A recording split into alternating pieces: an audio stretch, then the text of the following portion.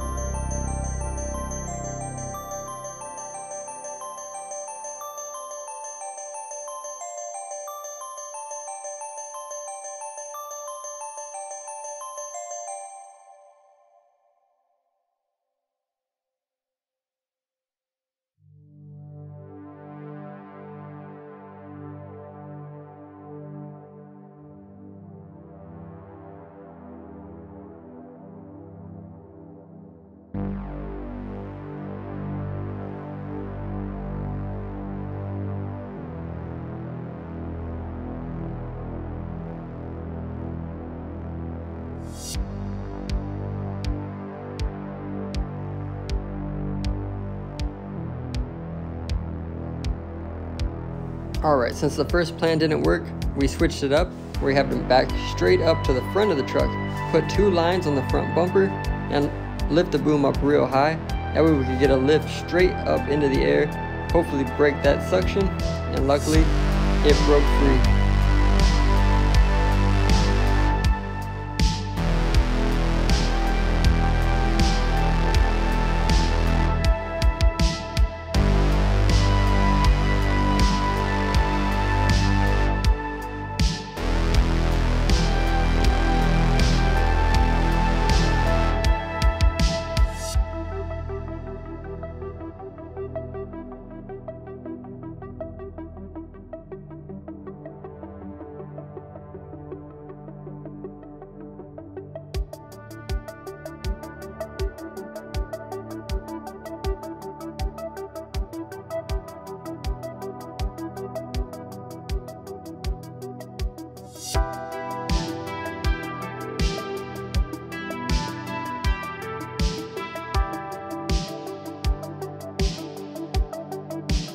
Now that the heaviest part of the truck broke the suction and was starting to come up the road, then I could pull the back end as well. That way I get the back 2 tires straightened out while he pulled the front. It just slid the truck perfectly in the center of both vehicles.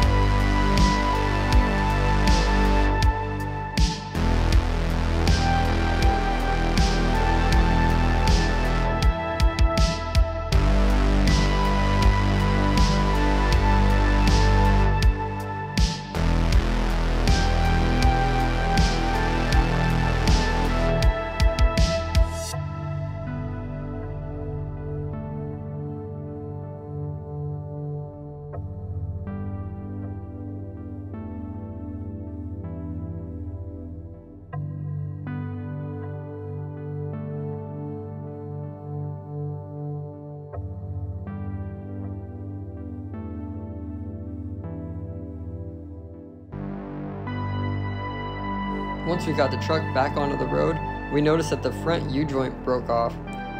And that could have happened when he first got it stuck and they were trying to pull. But either way, he had no 4-wheel drive, but he was still able to drive it in 2-wheel. So we got him on the road, he pulled forward, and you'll see a part of that fell off when he drove forward, and he just picked it up, threw it in the back of his truck, and was able to drive.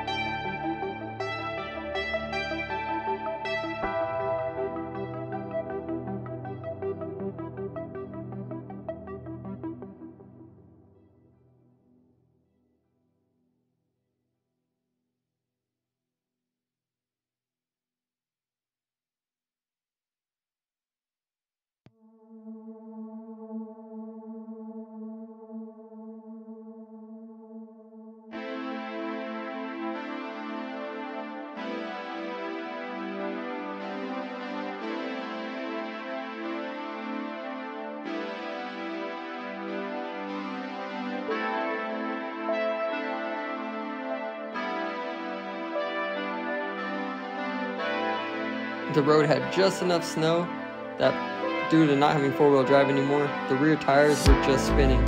So we gave him one last pull forward, and that way he was freed up onto the pavement.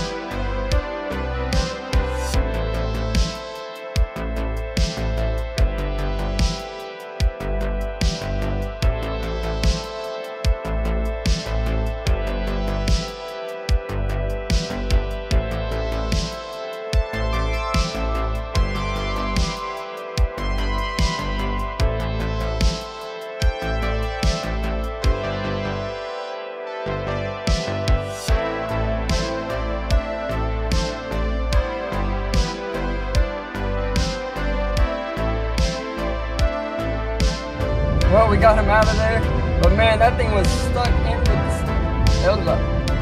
Alright, we got him out of there, but man, that was stuck in the snow and mud bad. I mean, he left it overnight, so it kind of made a big suction cup kind of thing, where once it's stuck in there, it doesn't want to come out. You have to kind of get enough lift on it to break that suction, and once it's broken, then it'll start coming out pretty easy. But wow, I was surprised by how stuck that was. I ended up getting covered in mud, and Terry did as well, and it's just a mess. But luckily we were able to get that out of there, get him back on the road. If you see, the front U-joint broke off, so he doesn't have four-wheel drive at the moment, but he was able to still drive it on the two-wheel drive, so that's still good. But man, he said he tried getting it out last night as well, and obviously it's not going to come out easy if it was stuck that bad. But wow, that was amazing. I'm glad to get that recorded for you guys. If you guys like that one, please hit that like button, subscribe to the channel, and yeah, thank you for all you guys' support, and please share it with your friends and comment below, and I read all the comments that you guys write, so thank you very much. See you on the next one.